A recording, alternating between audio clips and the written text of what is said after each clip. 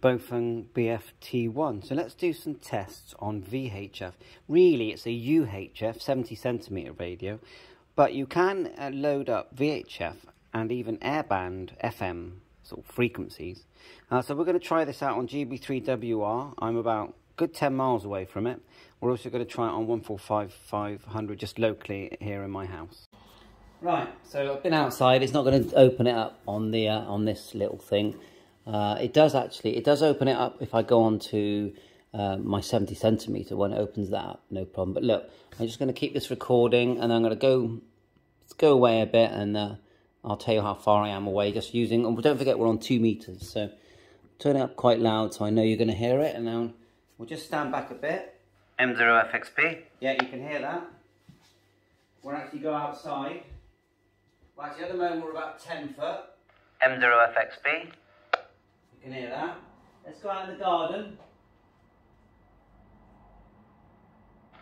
M0FXB in the garden, about. Alright, now we're a bit further back. We're literally the other end of the garden, so a good 100 foot, and then we're walking back now, quite fast, like so. So we're keeping our overs short, let me know. So, yeah, this is on 2 meters.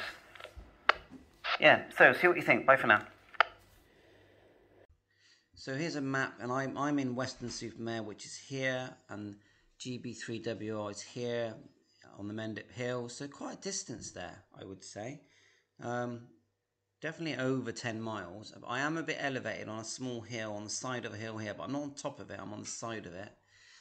So this radio does receive fine on VHF, you know, for the antenna that it's got.